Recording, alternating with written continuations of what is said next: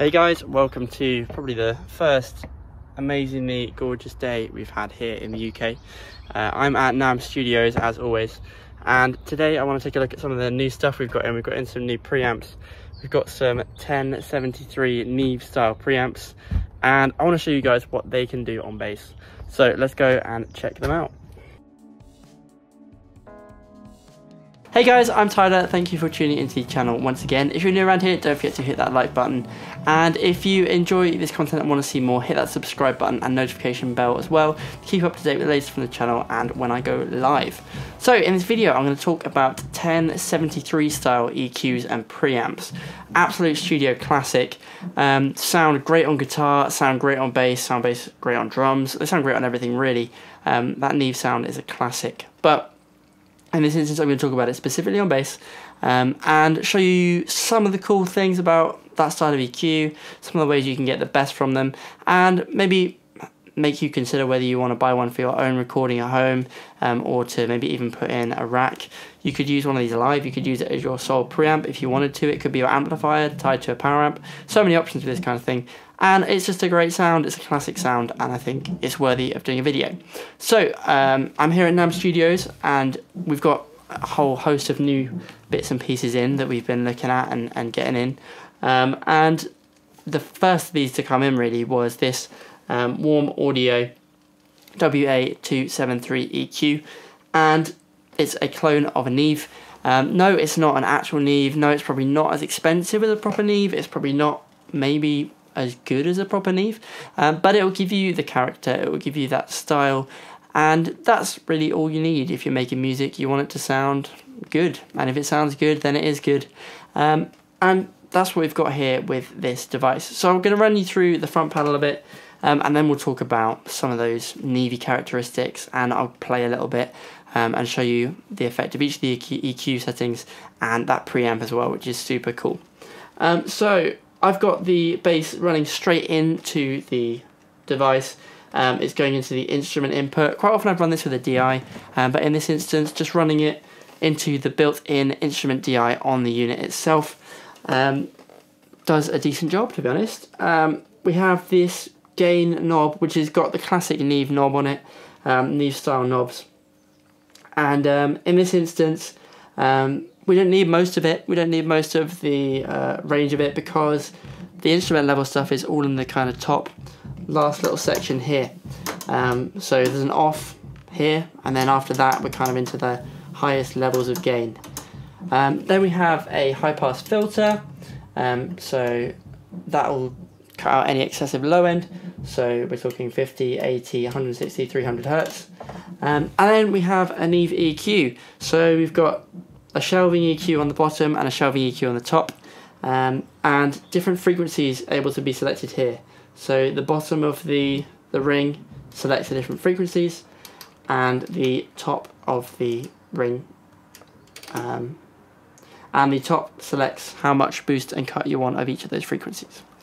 So on the bottom end we've got off 35 Hz, 60, 110, 220, and then off again. On the mid-range we've got 360, 700, 1600, 3200, 4500, and then 7200. And then on the top end is slightly different to a traditional Neve EQ. A traditional Neve EQ would have a fixed frequency of 12K, but this has got more of a 1084 style element to it, so you can choose your top frequency, and that is from 10, 12, and 16 kilohertz. So those are some of the different settings that you've got. For now, I'm going to stick with the preamp element of this, and then we'll move into the EQ as well. Neves are just renowned for their preamps and what they can do. I know there are a lot of pedals out there. There's a lot of pedals for bass and guitar that model the sound of a Neve. And there's a reason for it, because they sound really cool. One of the guitar players that I've played with in a few bands and a few things, Joe Coombs, he uses a Hudson Broadcast, which I believe is a Neve in a pedal, and it's just super cool. And I'll leave his Instagram below so you can check that out in the description. They sound great on guitar and they sound cool on bass as well. So I'll give you a playthrough here.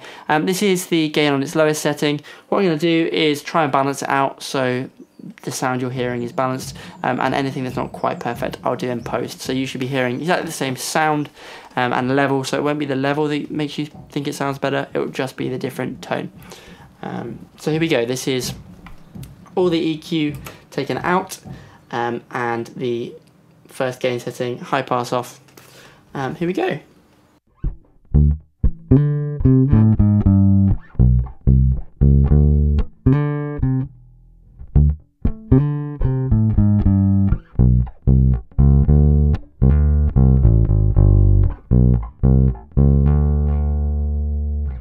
And then I'm going to give it a little bit more gain and back off the master again.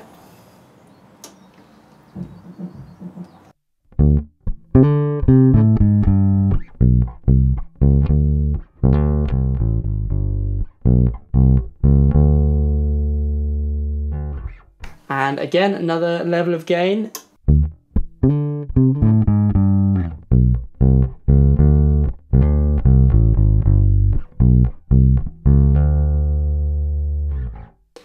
Just every little step just fattens it up a little bit. It doesn't really make it sound distorted or anything, just sounds fatter.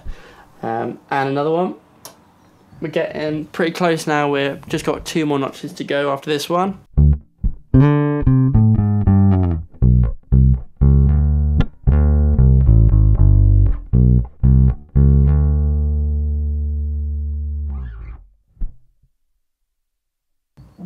This is the penultimate notch.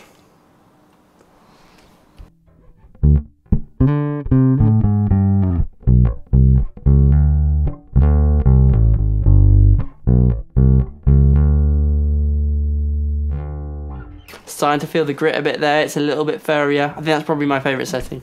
And then this is all out and we'll hear some distortion now.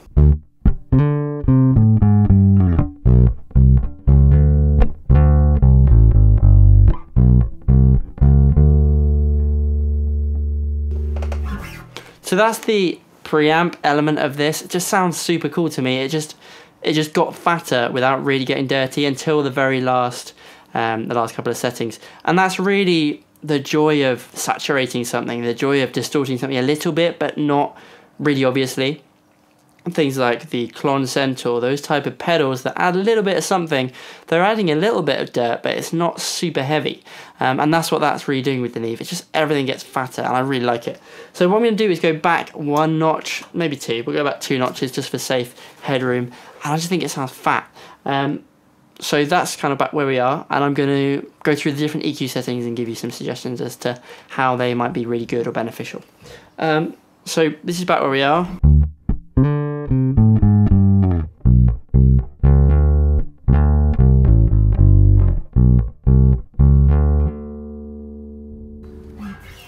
So yeah, like that, fat enough, but just on the edge of being too furry. So we've got the high pass filter here, and I think it's really important. I think it really helps get a clear and defined sound when you've got all these shelving EQs. So the shelving EQ is going to just boost everything below that frequency. It'll boost a little bit above the frequency you've chosen, but the majority of it will just be a flat shelf of everything beneath it straight up. And with a shelf, you know, that means it's going right down to 0 hertz, all the way up to that frequency that you've chosen and a little bit beyond. So if you've got, you know, boosting going on right down there, you're just creating mud that you don't really need, and your speakers aren't going to be able to replicate. You just don't need it really. So a high pass is super useful for that. And we've got 50 hertz, 80, 160 and 360. As a bass player, you don't want to be cutting into 160, you don't want to be cutting into 360 too much. You just don't want to be cutting everything below those away. But cutting away 50 gives you a little bit more space for the kick drum, or cutting 80 again gives you pretty much all the space for the kick drum. So one of those 2 frequencies I'd suggest you cut. I'm going to stick with 50 so we've got a nice full sound on the video, but maybe in a mix it might make more sense to use 80 instead. So just going to show you the difference between high pass and not.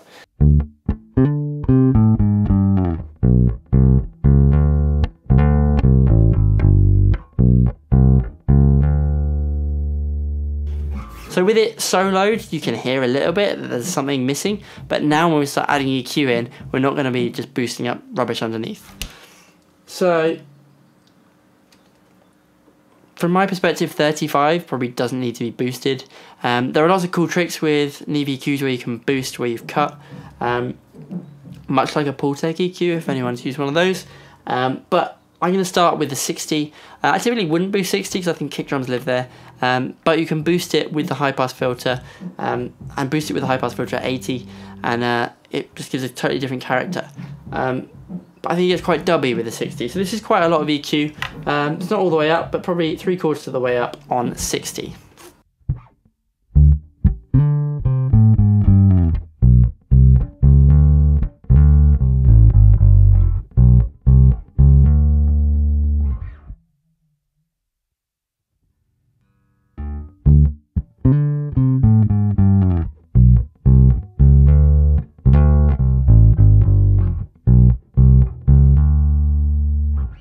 I think that's cool. I think that's got a kind of sound that I know would fit in a mix. It's going to pop just above.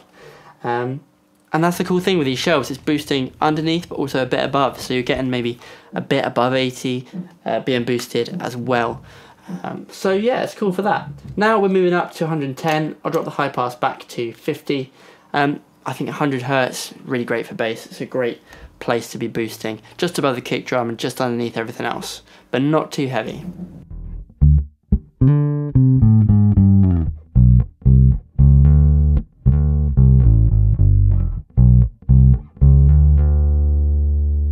Something just classic about that to me. Again, let's boost that with the 80 hertz high pass filter.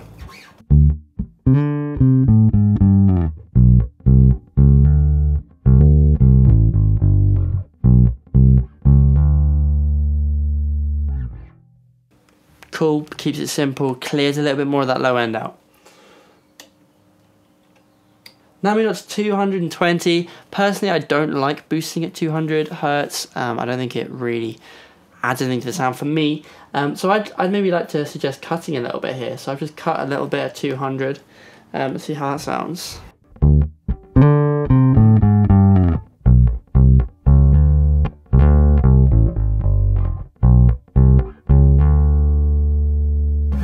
Just cleans a little bit of the mid-range that we don't need out from there. So yeah, that's kind of my suggestions for how you might want to use the bass element of this EQ. I'll turn it back to off. Now I've got the mid-range stuff. Some of this mid-range stuff I think is really useful frequencies, and some of it gets a bit beyond useful, but we'll go through a lot of it. So 360, again, a lot like 200 for me. I like to cut a little bit here. That's more of a recording thing than maybe a live thing. I kind of leave it flat live, but recording definitely cut a little bit around the 360, 400. So that's just a little bit cut back. Here's how that sounds.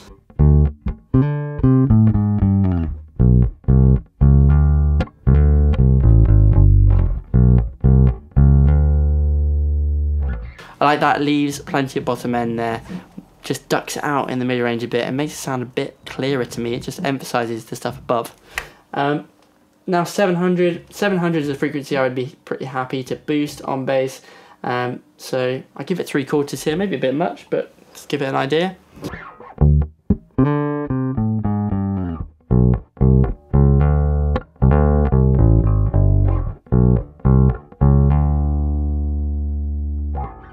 Maybe a bit much, maybe let's take that back a little bit.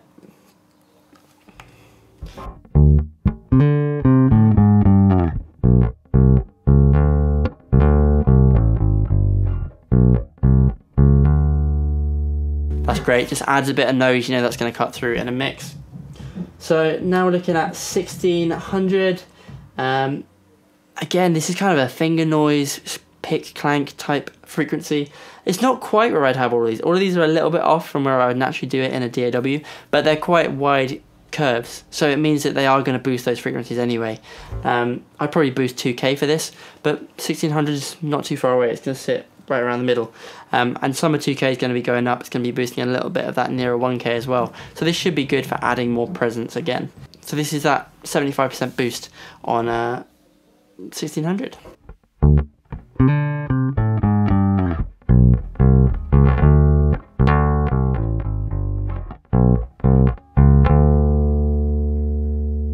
Again, I'm going to give that a little bit of a cut like the last frequency at 700. So it's just a little bit on 1600.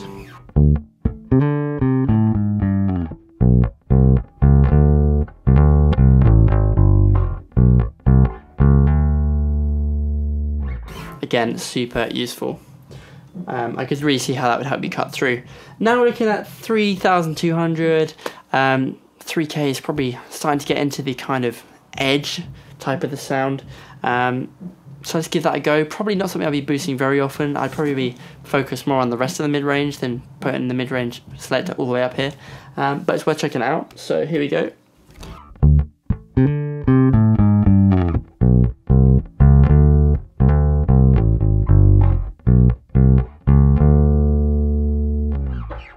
Nice, solid, adds a little bit of that edge, that Sadowski type cut that's normally at about 4K. Now we look at just underneath 5K, so we're 4.8K. And again, same amount of boost. This is just going to add more zing to the sound as well.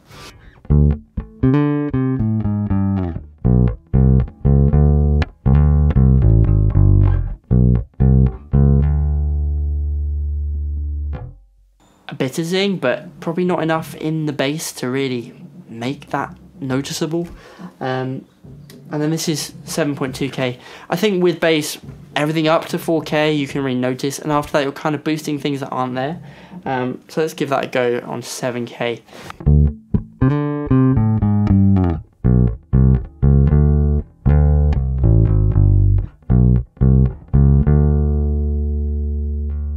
See, for me now, I feel like that's not really having an effect on the bass sound too much. It's just producing this kind of little bit of sheen, which maybe you want if it's a soloed bass part. But I think in a mix, it would kind of probably get lost. And so really leading on from that, I think the treble frequencies on this aren't really that helpful for us as bass players. But I'll give you a little bit of a playthrough anyway. So this is 10K, just quickly.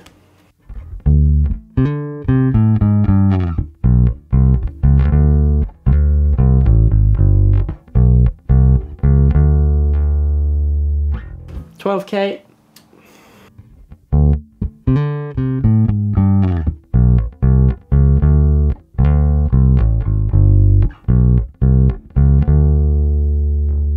And then 16K.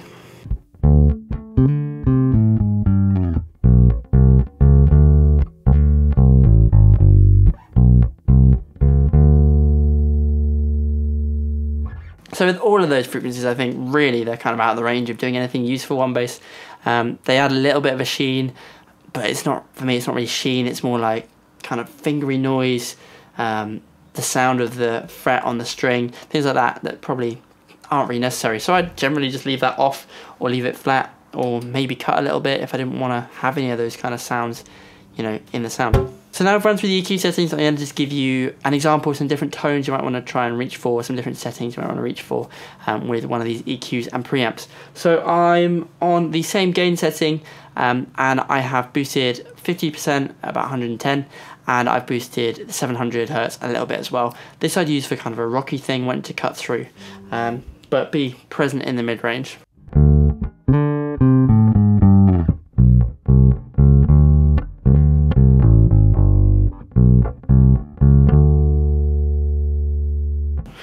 Next, I'm going to do a more kind of dull, maybe slightly more country kind of sound.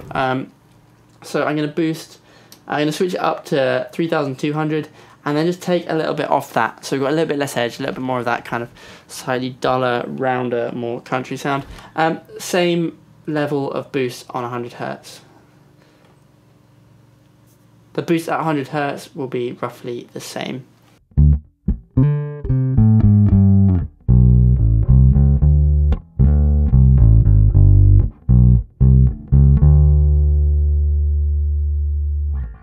Next setting I've done here is 110 Hertz boosted all the way.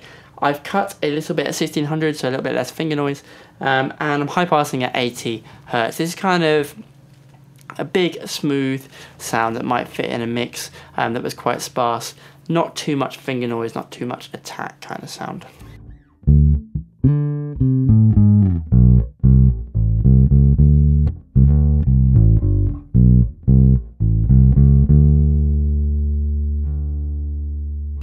And then I'm going to do a similar sound, but boosted even lower. So I'm going to drop down to 50 Hertz, drop the EQ down to 60 Hertz.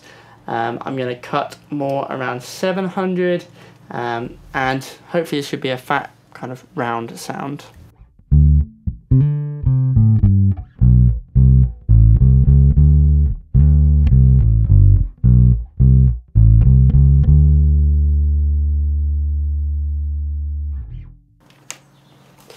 So there we go, those are some of the things you might be able to do with a Neve style EQ, a 1073 style EQ and preamp.